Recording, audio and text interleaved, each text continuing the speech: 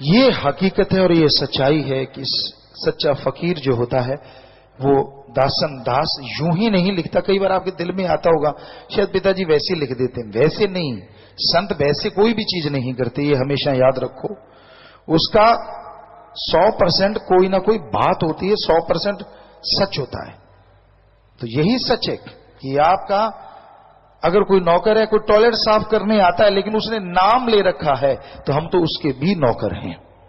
यही सच्चाई है, क्योंकि उसके लिए भी दुआ करना हमारा फर्ज है, कर्तव्य। दुआ ही नहीं करते, उसके कार्य संवारने के लिए मालिक से प्रार्थना करते ही रहते हैं। सो भाई, ये फकीरी है, इसी का नाम फकीरी है, करने वाला मालिक है।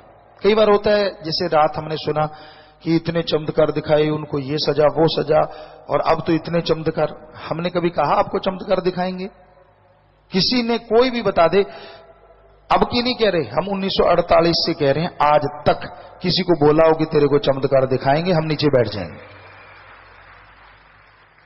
तो आप इसी से समझो कि आप सच्चे फकीर से जुड़े हैं। जब उसका नाम जपेंगे, यही मालिक ने काल को वचन दिए थे कि अगर कोई फकीर आके नाम जपवाएगा और मुरीद सच्चे दिल से जपेगा, फकीर सच्चा होगा, तो उसे कदम कदम पे चमत्कार होंगे, कोई रोक नहीं पाएगा। आप पता होता नहीं, ज्ञान होता नहीं, कहीं की बात कहीं जोड़ देते हैं ना। वो कहते हैं ना पंजाबी, सो नहीं सपा नहीं, वो बड़ी बात। जितना ज्ञान हो उतनी बात करनी चाहिए, लंबी चौड़ी ये वो पता रत्ती भर नहीं होता। तो हकीकत ये है कि हम चमत्कार का कहते ही नहीं, कभी नहीं बोलते।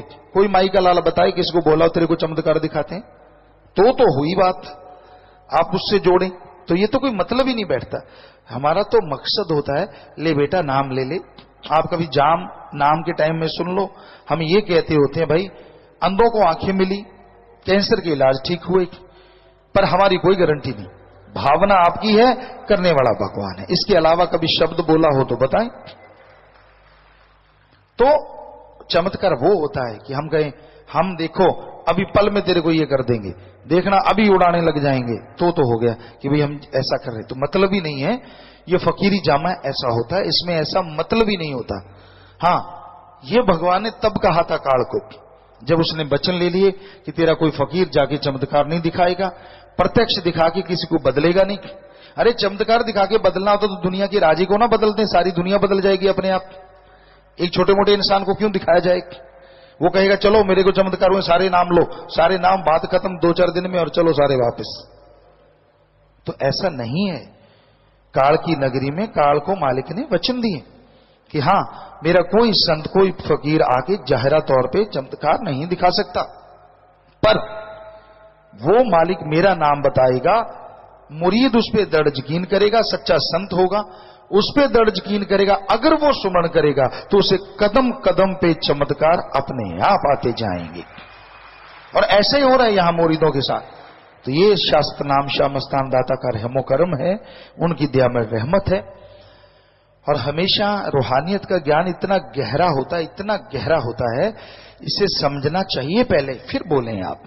जब तक आप समझे कुछ नहीं है, बिना वजह रूहानियत की बजाय आप दुनियावी बातें करते रहे, हंसते रहे, हंसाते रहे, वो ज्यादा अच्छी होती है। वरना समझ नहीं आती। लोग सोचते हैं यार हाँ बात तो सच्ची है। नहीं, बात सच्ची ये है जो हम आपको बता रहे हैं, ये 100% सच है, ये है रूहानियत। इसको आप चाहे 1000 बार बता दो लोगों को कि नहीं भाई ऐसा है, तो बताइए ऐसा। तो कहने का मतलब हम गुस्से नहीं है किसी से, 1% भी कभी गुस्से नहीं होते। ये भ्रम पड़ जाता है यार तेरे को मजा आया, तेरे को नहीं, ऐसा कुछ नहीं होता। अपने बच्चे को समझाना गुस्सा नहीं होता, उसको कुएं में गिराना गुस्से से भी खतरनाक होता है। तो यही सच्चाई, यही वास्तविकता है। तो प्यारी साथ संगतियों, सुमन करो, सेवा करो, दृढ़ यकीन, बुलंद हौसले रखो, तो मालिक उतनी ही ज्यादा झोलियां भरता जाता है।